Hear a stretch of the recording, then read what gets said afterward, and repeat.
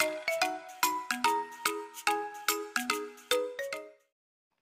welcome back to our YouTube channel. 9 added to the product of two consecutive multiples of 6 gives 729. What are the numbers? അതായത് രണ്ട് consecutive 6ന്റെ multiples ഉള്ള രണ്ട് consecutive numbers എന്ന് വെച്ചിട്ടുണ്ടെങ്കിൽ 6ന്റെ multiples എന്ന് പറഞ്ഞപ്പോൾ 6 കൂട്ടിയല്ലേ വരിക. അപ്പം അത് രണ്ട് കോൺസിക്യൂട്ടീവ് നമ്പേഴ്സിന്റെ പ്രോഡക്റ്റിന്റെ കൂടെ അതായത് അത് രണ്ട് മൾട്ടിപ്ലൈ ചെയ്തിട്ട് അതിൻ്റെ കൂടെ 9 ആഡ് ചെയ്യുമ്പോൾ നമുക്ക് എന്ത് കിട്ടുമെന്ന് പറഞ്ഞിരിക്കുന്നത് 729 കിട്ടുമെന്നാണ് പറഞ്ഞിരിക്കുന്നത്. അപ്പൊ ആ രണ്ട് നമ്പേഴ്സ് ഏതൊക്കെയാണെന്നാണ് നമുക്ക് കണ്ടുപിടിക്കേണ്ടത് അല്ലേ. അപ്പൊ നമുക്ക് എങ്ങനെ ചെയ്യണമെന്ന് നോക്കാം. അപ്പം ആദ്യത്തെ നമ്പർ എക്സ് എടുക്കുകയാണെങ്കിൽ അടുത്ത നമ്പർ എങ്ങനെയായിരിക്കും? നമ്മളോട് പറഞ്ഞിരിക്കുന്ന മൾട്ടിപ്പിൾസ് ഓഫ് 6 എന്നാണ്. അപ്പൊ ആദ്യത്തെ എക്സ് ആണെങ്കിൽ രണ്ടാമത്തെ എന്തായിരിക്കും? എക്സ് പ്ലസ് 6 ആയിരിക്കും അല്ലെ. അപ്പൊ അങ്ങനെ നമുക്ക് രണ്ട് നമ്പർ നമ്മൾ അസ്യൂം ചെയ്തു. ഇനി എന്താ പറഞ്ഞിരിക്കണേ? ഈ രണ്ട് നമ്പേഴ്സിന്റെ പ്രോഡക്റ്റ്, അതായത് ഈ രണ്ട് നമ്പേഴ്സ് മൾട്ടിപ്ലൈ ചെയ്തിട്ട് അതിന്റെ കൂടെ 9 ആഡ് ചെയ്യുമ്പോൾ എന്ത് കിട്ടും എന്നാ പറഞ്ഞിരിക്കുന്നത്? 729. അപ്പൊ എങ്ങനെ വരും? X into X plus 6 plus 9 gives 729. ഇനി നോക്കിക്കേ, ഈ എക്സ് പ്ലസ് 6ന്റെ അകത്ത് കയറിയിട്ട് നമുക്ക് മൾട്ടിപ്ലൈ ചെയ്യണം. അപ്പം എക്സ് ഇൻറ്റു എക്സ് എന്താണ്? X square. എക്സ് ഇൻറ്റു 6 എന്താണ്? 6x. അപ്പൊ എങ്ങനെ വരും? X square plus 6x plus 9 gives 729.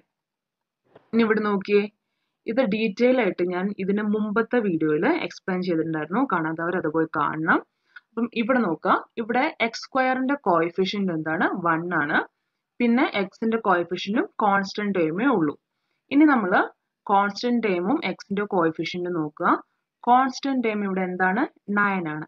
അതിന്റെ സ്ക്വയർ റൂട്ട്, 9ന്റെ സ്ക്വയർ റൂട്ട് എന്താണ്? 3. 3യുടെ ഡബിൾ ആണോ 6b എന്ന് നോക്കുക. അതായത് എക്സിന്റെ കോഎഫിഷ്യന്റ് എന്ന് നോക്കുക.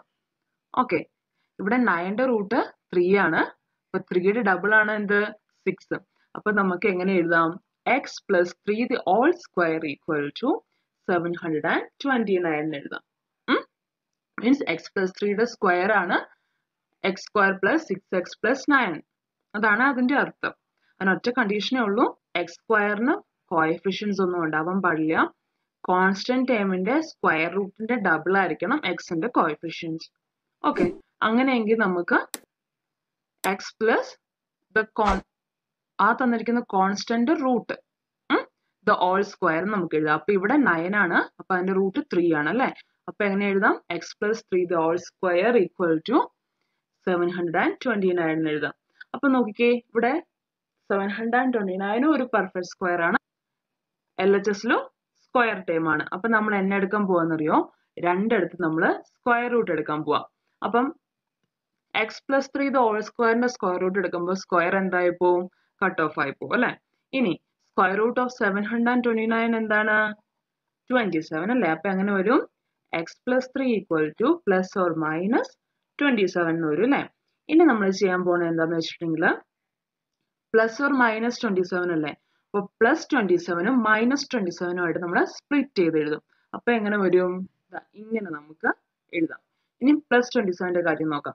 അപ്പൊ ഇവിടെ നോക്കിക്കേ, എക്സ് പ്ലസ് 3 ഈക്വൽ ടു 27 കിട്ടി അല്ലെ. അപ്പൊ നമുക്ക് എക്സിന്റെ വാല്യൂ ആണ് കണ്ടുപിടിക്കേണ്ടത്. അപ്പൊ RHSന്ന് പ്ലസ് 3 LHSലേക്ക് കൊണ്ടുവരണം. RHSൽ പ്ലസ് 3 ആയതുകൊണ്ട് LHSൽ വരുമ്പോൾ എന്താവും? മൈനസ് 3 ആവും. അപ്പൊ എങ്ങനെ വരും? X equal to 27 minus 3 that is equal to 24. ഇനി അതുപോലെ തന്നെ നമ്മൾ മൈനസ് 27ന്റെ കേസ് എടുക്കുകയാണ്. ഇവിടെ നോക്കിക്കേ, പ്ലസ് 3 ആണ്. അത് RHSൽ വരുമ്പോൾ മൈനസ് 3 ആവും. അപ്പൊ എക്സ് അങ്ങനെ വരും? മൈനസ് 27 മൈനസ് 3 എന്ന് വരും. മൈനസ് 27 മൈനസ് 3 എന്താണ്? മൈനസ് 30. അപ്പോ ആ രണ്ട് നമ്പേഴ്സ് ഏതൊക്കെയാണ്? 24 ആൻഡ് മൈനസ് 30.